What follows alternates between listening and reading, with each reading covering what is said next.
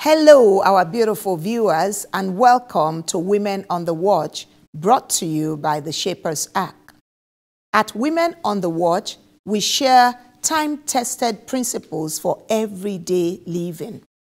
My name is Wonola Adetayo, and today's episode is titled, Call a Spade a Spade. In other words, forthrightness. Have you ever been accused of being frank or outspoken? Or have you found yourself tongue-tied when you have a tough news to share? I assure you that there is an answer for you in this episode that is based on the story of Huldah, the prophetess. Our anchor scripture is taken from 2 Kings chapter 22, verses 11 to 17. 2 Kings 22, 11 to 17. And when the king heard the words of the book of the law, he rent his clothes. And the king commanded Hilkiah the priest, Ahikam the son of Shaphan, Achor the son of Micaiah, Shaphan, and Azariah, the servant of the king, go, inquire of the Lord for me, and for the people and for all Judah, concerning the words of this book that has been found. For great is the wrath of the Lord that is kindled against us, because our fathers have not listened and obeyed the words of this book, to do according to all that is written concerning us. So Hilkiah the priest, Ahikam, Achor, Shaphan, and Azariah went to Huldah the prophetess, the wife of Shallum, son of Tikvah, the son of Ahaz, keeper of the wardrobe. Now, she dwelt in Jerusalem in the second quarter, and they talked with her. She said to them, Thus says the Lord God of Israel, to the man who sent you to me, Thus says the Lord, Behold, I will bring evil upon this place and upon its inhabitants, according to all the words of the book which the king Judah has read, because they have forsaken me, and have burned incense to other gods, provoking me to anger with all the work of their hands. Therefore, my wrath will be kindled against this place and will not be quenched. Let's share a word of prayer before we go into the story of Huldah. Heavenly Father, we thank you for another opportunity to share your perspective on the subject, Call a Spade a Spade. We believe that you are a God that believes in forthrightness. And so, Father, as we go into conversation and discussion today, we ask that you will teach us by yourself how to be forthright and to call a spade a spade. In Jesus' name I pray. Amen. Our episode for today is titled, Call a Spade a Spade. And it is based on the story of Huldah, the prophetess. This story can be found in the book of 2 Kings chapter 22, verses 11 to 19. 2 Kings 22, verses 11 to 19.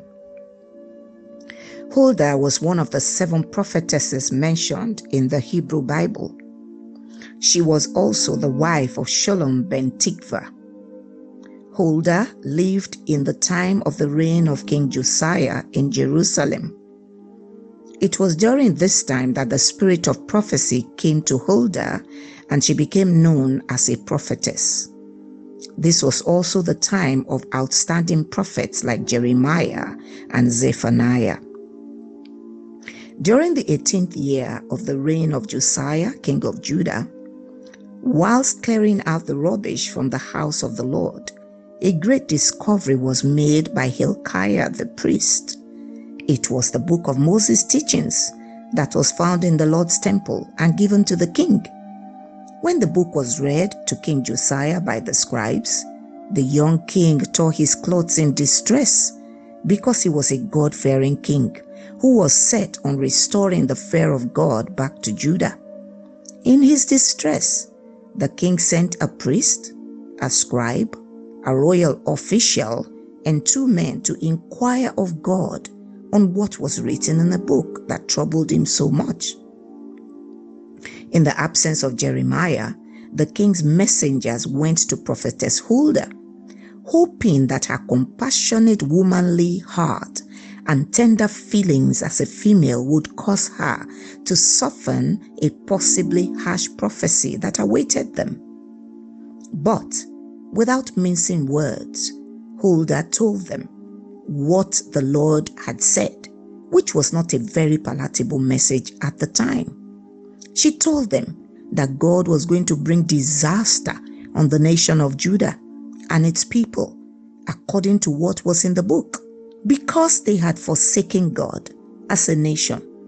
She also let them know that God will quicken King Josiah to the bosom of his fathers, so that he would not experience nor partake of any of the prophesied disaster during his lifetime. This was because King Josiah had humbled himself and turned his heart toward God immediately he heard what was written in the book in the temple.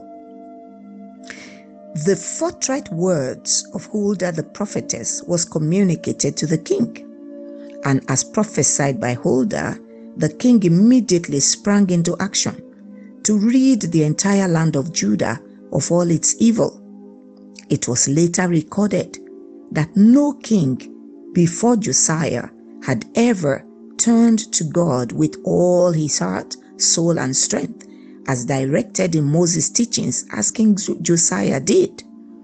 And as revealed by prophetess Huldah, King Josiah lived for another 15 years, yet he never witnessed nor experienced the destruction of Jerusalem in his lifetime.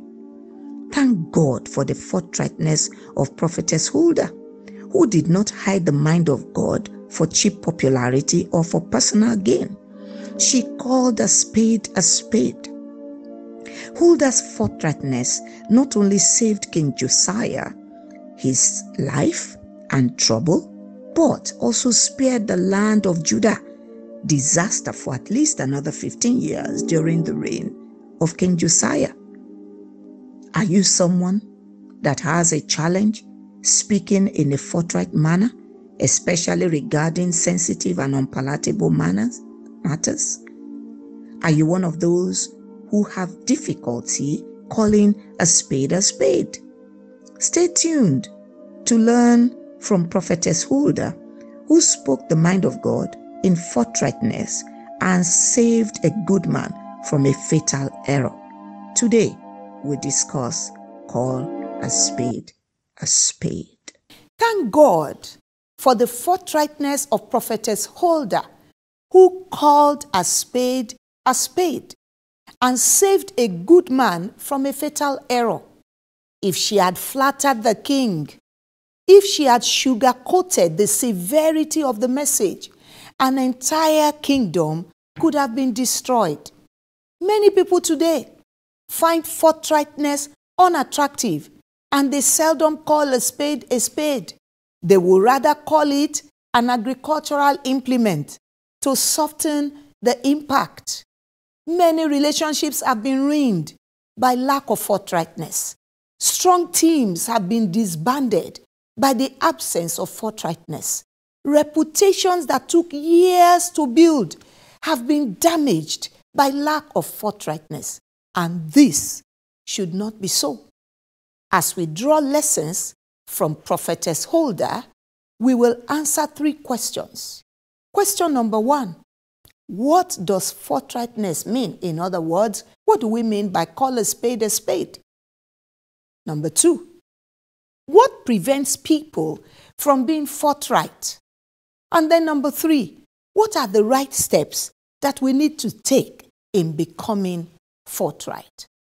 So we will answer the first question. What does forthrightness actually mean? Forthrightness means honest, straightforward in attitude and also in speech.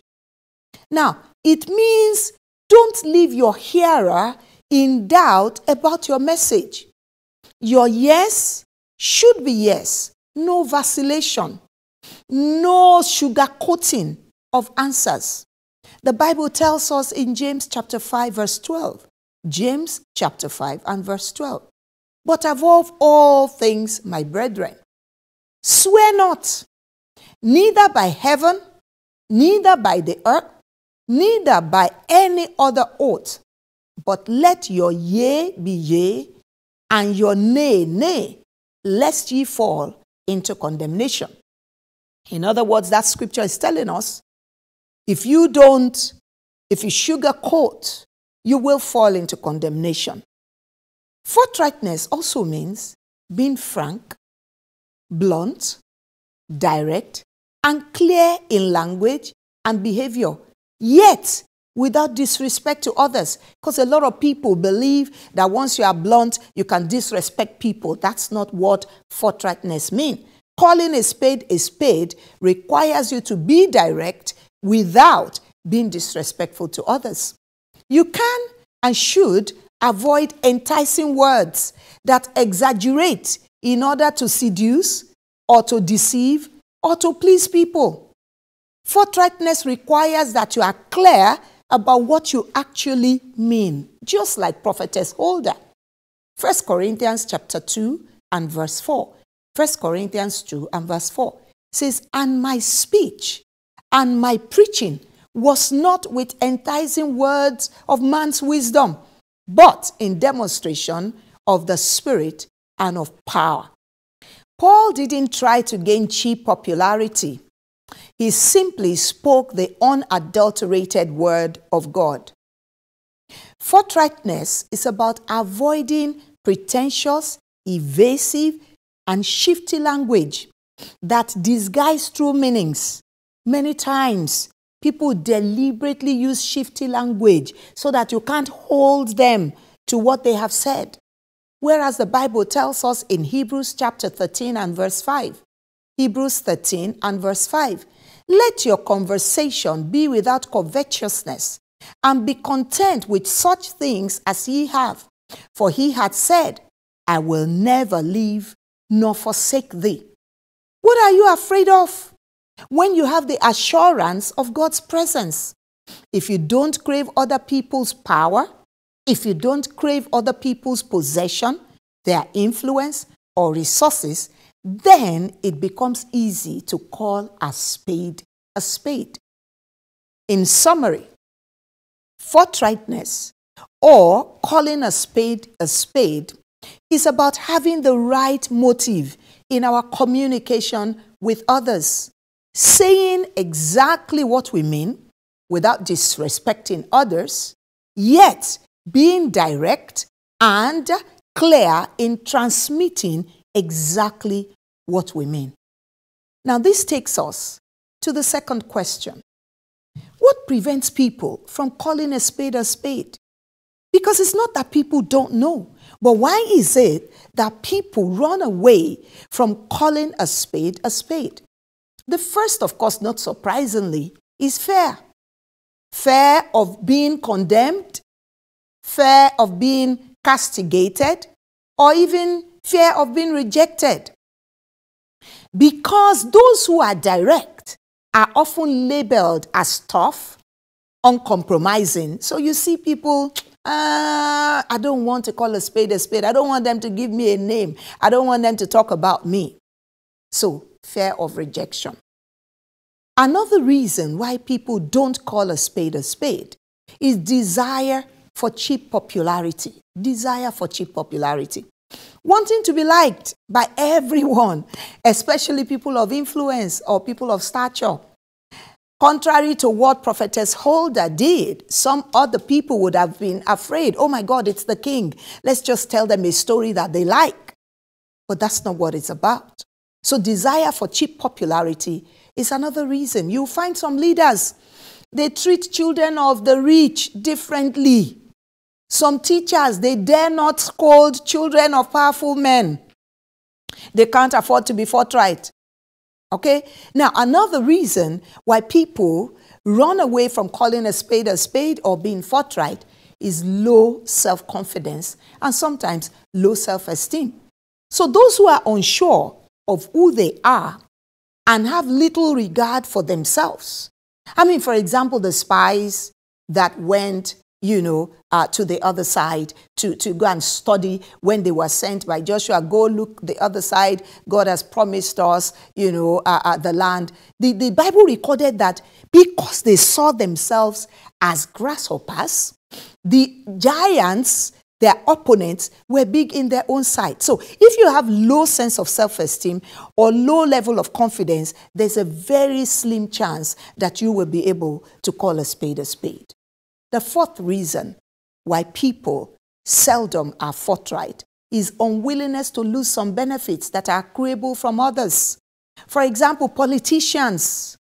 They are typically, and I say typically in parentheses because there are good politicians, there are honest politicians, but typically a good number of them are not very straightforward. Why?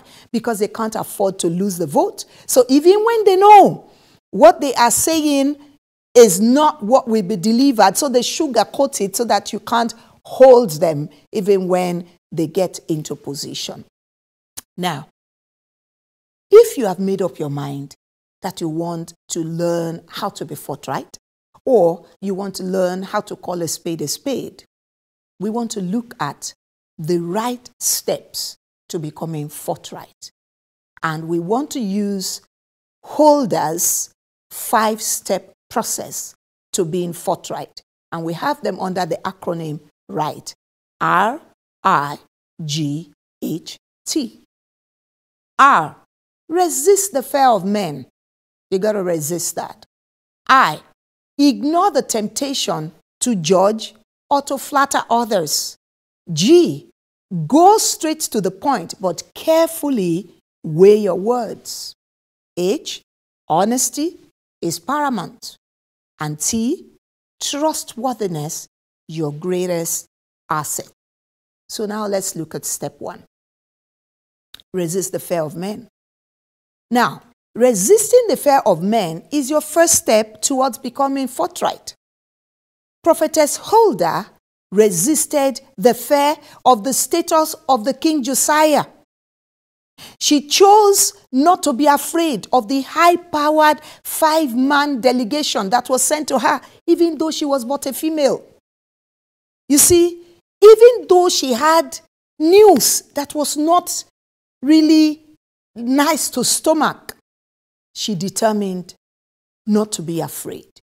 Psalm 118 verse 6 tells us, "The Lord is on my side.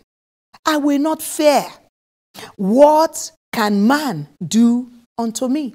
When God is on your side, why should you be afraid? Psalm 27 verse 1. Psalm 27 verse 1. "The Lord is my light and my salvation. Whom shall I fear? The Lord is the strength of my life. Of whom shall I be afraid?" It is a given fact that 80% of our fears will never come to pass. So, get rid of the fear of men. Step 2, ignore the temptation to judge or to flatter others. When you judge others, you are self-righteous or you are playing God. Then your statements will tend to be disrespectful or rude, and sometimes it could be condescending. So in order to be forthright, deliver your message respectfully and dispassionately. Whilst forthrightness is a virtue, it doesn't give you the liberty to ridicule or be rude or indeed to flatter others. Prophetess Huldah did not display self-righteousness. She didn't judge the actions of the king.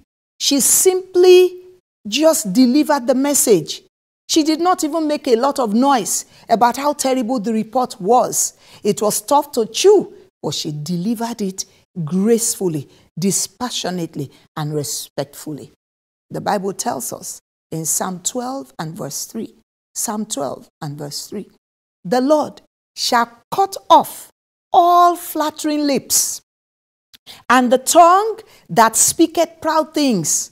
So those who flatter will not last." We were also told In Job chapter 32 verse 22, Job 32 verse 22, for I know not to give flattering titles.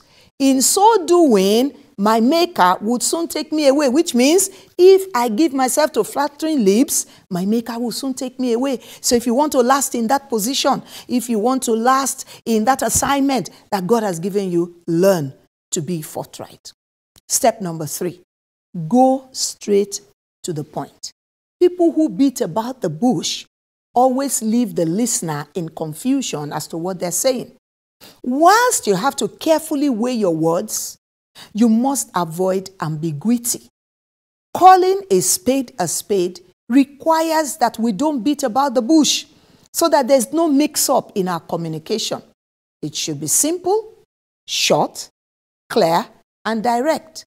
Prophetess Huldah, she was direct. She was to the point. Even with her carefully worded answer, there was no ambiguity in her simple response. So, you want to be forthright? Craft your message carefully and with clarity and completely avoid ambiguity. Proverbs chapter 15, verse 28. Proverbs 15, verse 28. It says, the heart of the righteous studieth to answer, but the mouth of the wicked poureth out evil things. You must study. You must think carefully, but be direct in your answer. Step number 4, honesty is paramount. Calling a spade requires downright honesty, especially when the message is tough. Prophetess Huldah had to deliver a tough and grave message of bad news, but she chose to be honest. She chose to be non-pretentious. She didn't try to deceive or cover up. 1 Peter chapter 2 verse 12.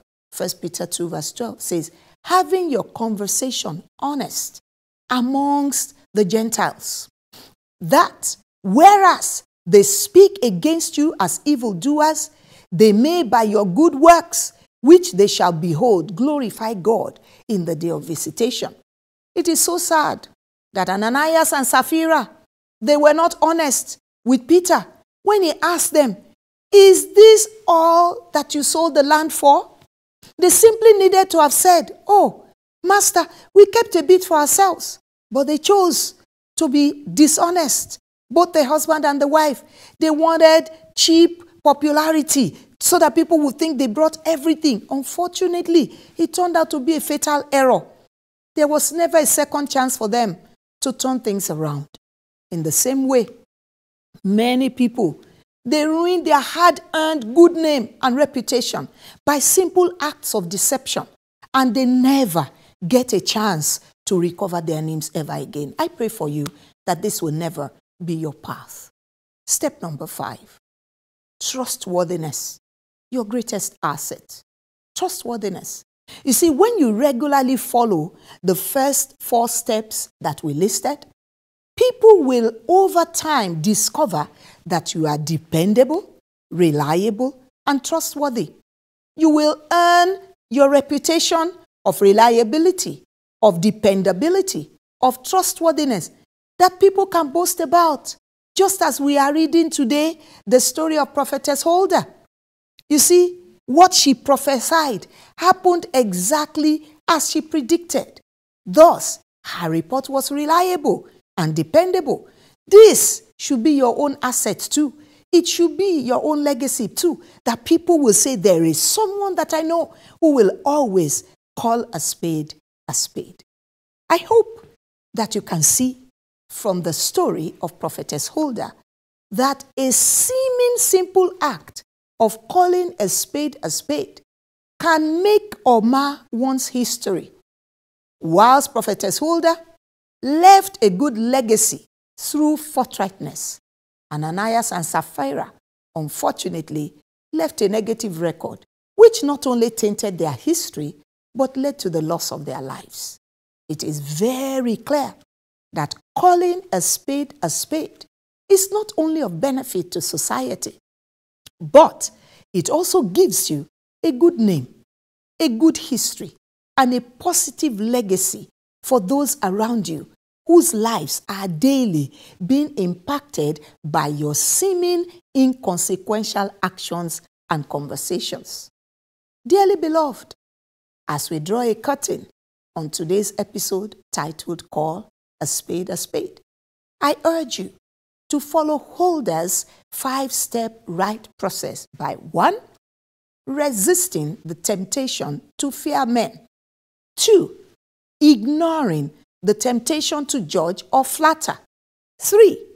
Going straight to the point. 4. Holding honesty as paramount. As 5. Trustworthiness becomes your greatest asset. The next time that you have a conversation with someone, do call a spade and not an agricultural implement. Shall we pray? Heavenly Father, we are grateful for the grace to be forthright, downright honest, and yet respectful and non-judgmental in our conversations. As all of us, the viewers and myself, resolve to walk in the path of forthrightness, we pray for the courage, for the grace to do that which is pleasing in your sight. In Jesus' name, amen. Thank you so very much for today's episode as you have joined us on Women on the Watch.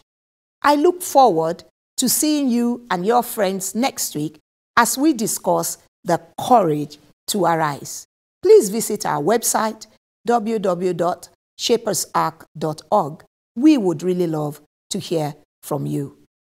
Till I come your way next week, this is Wonola Aditayo, the Shaper, signing off and telling you again, remember, call a spade a spade.